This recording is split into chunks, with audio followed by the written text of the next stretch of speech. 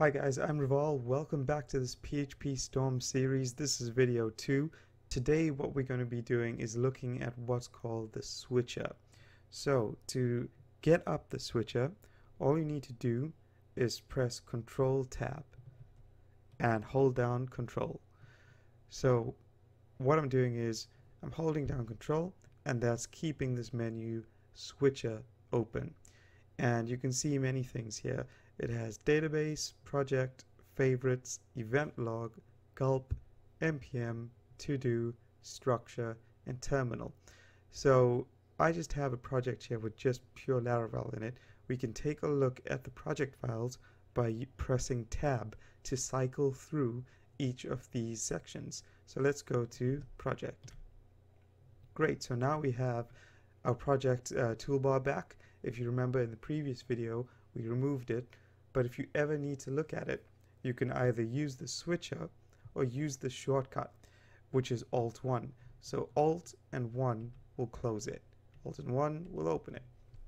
So if you go back to the switcher and press Control-Tab, it'll take you to the switcher menu again. So if you look next to each one of these, there is a number, and most of the time, if you have to press Alt and the corresponding number, that menu should open.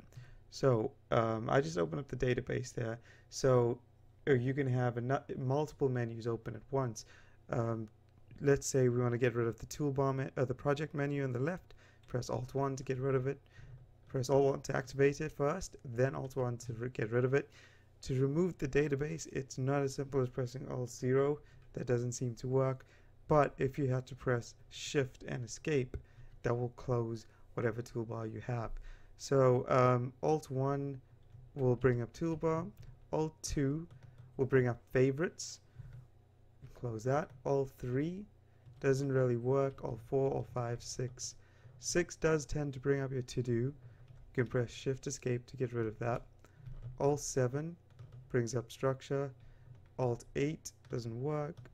Alt-7 closes that. Alt-9 and Alt-0. So to me that's a bit strange. That's why some work, some doesn't work, but you could always go into the settings into PhpStorm and change shortcuts, but right now I'm just going through the standard shortcuts. So back to the switcher, if you go Control Tab, let's take a look at something like, I don't know, terminal. So you can see when you in something like the terminal where it's when you type, you will start typing within here, so a lot of the shortcuts are ignored. The only one that remains is Shift and Escape. So you can close that and then go back to your normal shortcuts, because if we had to bring up the terminal, if you press Control, I think it's Alt F12, that's a shortcut to bring up the terminal, and you try to Alt-1, that won't work because you are within the terminal and it expects you to type. But Shift Escape does close it, and you can press Alt-1 to bring it up. So the way I work is I get up a file, and if I ever need to look at the project, I press Alt-1 and I close it again. Very simple. If I ever need the terminal, I get it back up by pressing Alt F12. So for now, that's the switcher. If you guys have any questions, please put it in the comments below. And I find the switcher extremely useful. And thanks for watching.